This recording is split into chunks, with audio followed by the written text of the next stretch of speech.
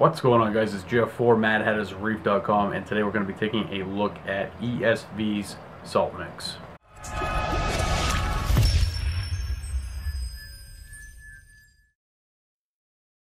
What's going on, guys? It's Jeff, and today we're going to be taking a look at ESV's B-Ionic saltwater system. And for most of you that have seen my B-Ionic video that I put together on two-part not that long ago, I had some interest in checking out some more of their products, so why not take a look at their saltwater mix. Now, when I opened up the box, I did not realize how much there actually was to it. With B-Ionic saltwater system, you are actually mixing all the individual ingredients that make up synthetic saltwater. And the reason why ESV did this is so they can create a more consistent salt mix for hobbyists. How many times have you opened up a bucket and seen clumps in your salt mix? It's happened to me a number of times, and what's happening when your salt clumps together is you're getting the possibility of certain elements being clumped together and then creating inconsistencies in your salt water. And that's why ESV has created this system. So when you open up your bucket, you're going to have a bag of sodium chloride, magnesium sulfate, liquid component A, and liquid component B. You also have the instructions and measuring tools to make your salt. Now, I was making 2 gallons for my nano reef, and I decided to go by volume. So I was using the measuring cups that are included in the bucket. And depending on how many gallons you're trying to make, that will dictate how much of the individual elements that you're putting into the salt mix. And when you start off, you're going to start off with RODI water, and that's something that isn't included in the kit, that you have to have your own water system to make their RODI water. And I can't really stress enough, in my other video, it's asked all the time when I'm mixing salt water, what is RODI water or why I use it, and it's very important to start with that. And the first thing that you're going to be adding is a sodium chloride. And what you're going to do is you're going to add the specific amount depending on how much water you're trying to make.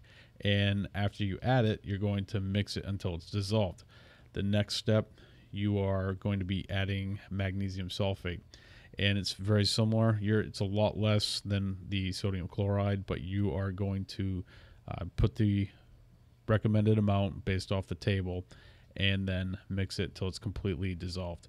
And for both the sodium chloride and the magnesium sulfate, it took about a minute for it to completely dissolve to the point where you couldn't even see it anymore. After you mix the sodium chloride and the magnesium sulfate, it's time to add component A. Once you have your component A measured out, you're going to be mixing it for a solid minute.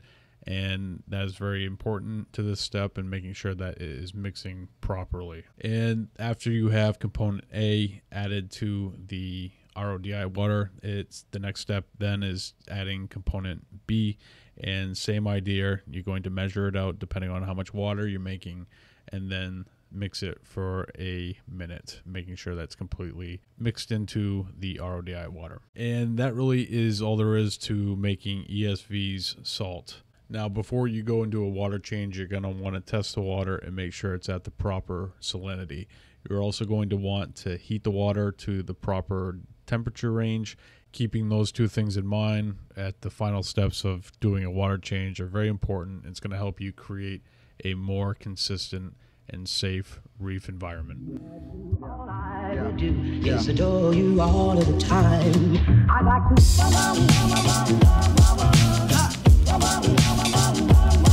I like to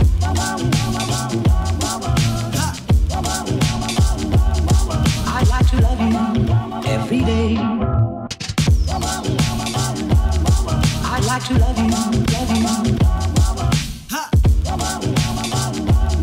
I like to love you,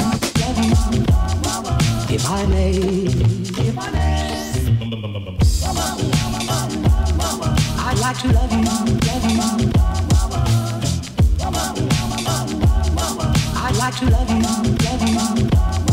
I like to love you night and day, if I may.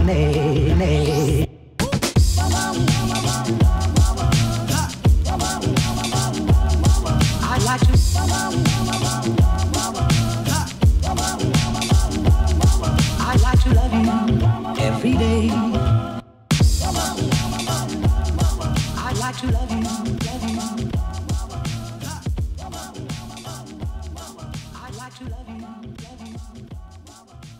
Alright guys, that's going to do it for today's video. If you found this video helpful, hit the like button, and I'll see you guys next time right here with a brand new video.